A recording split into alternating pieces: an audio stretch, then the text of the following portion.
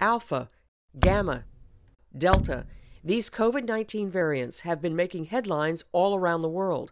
But in this Florida lab, researchers are using the power of collaboration to strengthen the response against COVID-19 variants within the U.S. It really takes a number of different collaborators from public health agencies at a local, state, and federal level, along with academics at public and private institutions and private industry partners to really mount a robust public health response to a pandemic. That's why these researchers are building a network where they can collect samples from places that normally wouldn't submit COVID data, such as schools, urgent care centers, and private hospitals to better track how a variant emerges. So it really is focusing on genomic surveillance of the virus and then interrogate it to understand how the virus is spreading, how it's changing over time.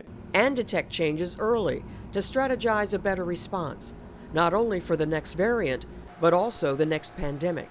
I'm Marty Salt reporting.